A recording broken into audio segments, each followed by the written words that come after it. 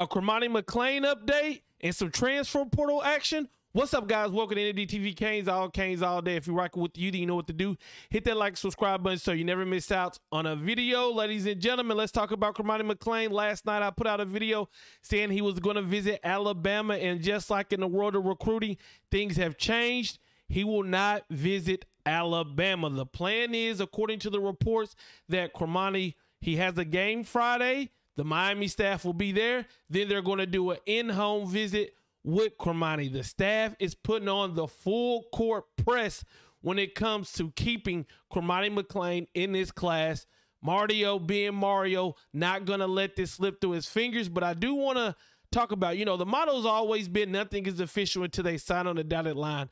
Well, now with the NIL, it's definitely things change from days to minutes. You know, back in the day before NIL, reporters, beat writers, they could sniff a decommit coming soon.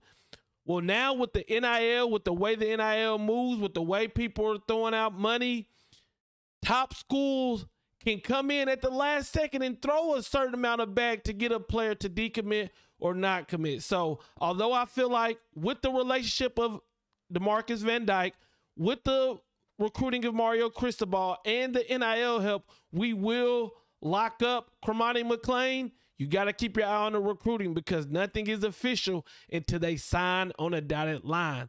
Now, talking about the transfer portal, we've seen 14 Miami Hurricanes go into the transfer portal, and we're wondering, when are they going to come our way? When are we going to start signing some players? When are we going to start getting some players? Well, it's reported that linebacker Francisco Moimoa will be coming to visit Miami. The 6'2", 230-pound linebacker is in the transfer portal from Washington State. In 2 years, he's had 77 total tackles, 6 tackles for loss, 3.5 sacks, 1 interception. Now, I know that name sounds familiar because his brother is Francis, who is committed to Miami. So you look at the relationship that Miami has already built with that family, with Francis, and now his brother Francisco has a chance to come over to Miami. Linebacker is definitely a need for the Miami Hurricanes.